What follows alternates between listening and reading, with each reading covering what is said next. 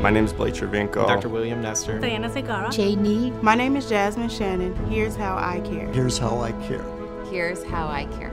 My name is Callie McKinney, and here's how I care.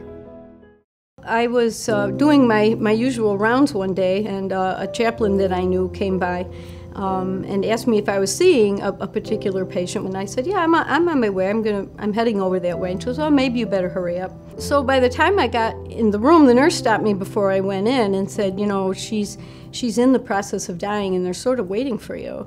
So I came in, and her family was there.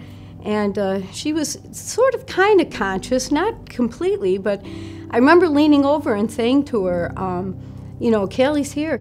And, you know, she breathed, and within like another minute, she passed away. And it was just a really special opportunity to be with the family, to be with her, to have been part of their life in so many ways. So thinking about the I Care values, I think what stands out for me is, first of all, collaboration, because I need to be in a position to work with the staff and the patients and their families and others as well, so that we're all moving in the same direction.